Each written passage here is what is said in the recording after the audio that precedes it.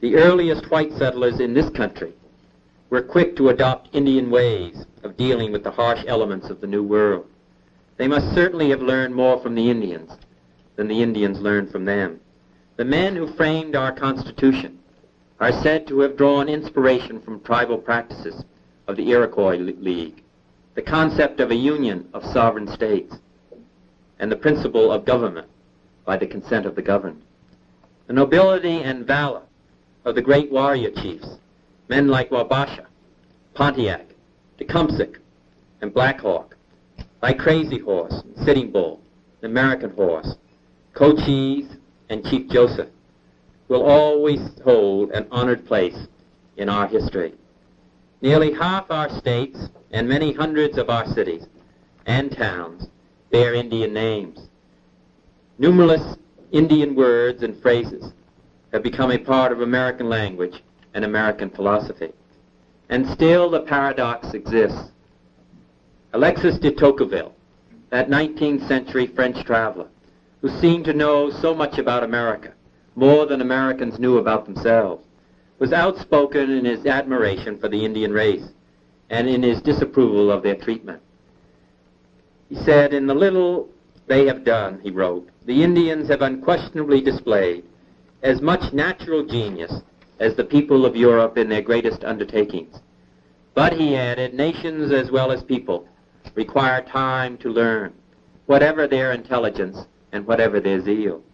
The Indians have been ruined by a competition which they did not have the means of sustaining. Their health is so poor that their rate of infant mortality is nearly twice that of any other racial group in this country. That these conditions can be allowed to prevail among a people uniquely entitled to call themselves the first Americans, a people whose civilization flourished here for centuries before the name America was thought of, this is nothing less than a national disgrace.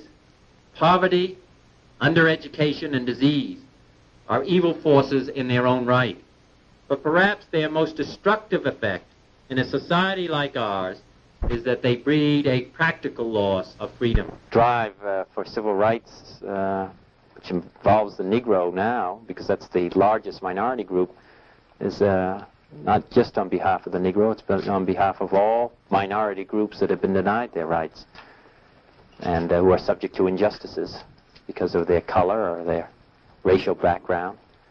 And I think that includes Eskimos, includes the Indians, includes the Latin Americans, who in some parts of our country have the equivalent only of a third-year education.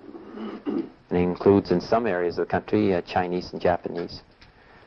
But I think the focus of attention is on Negroes now because of the large numbers of Negroes spread all across the country, and people are much more aware of it. But I think that this effort has to be made on behalf of all these groups. And I don't think that we're meeting our responsibilities if we just do it as far as the Negroes are concerned.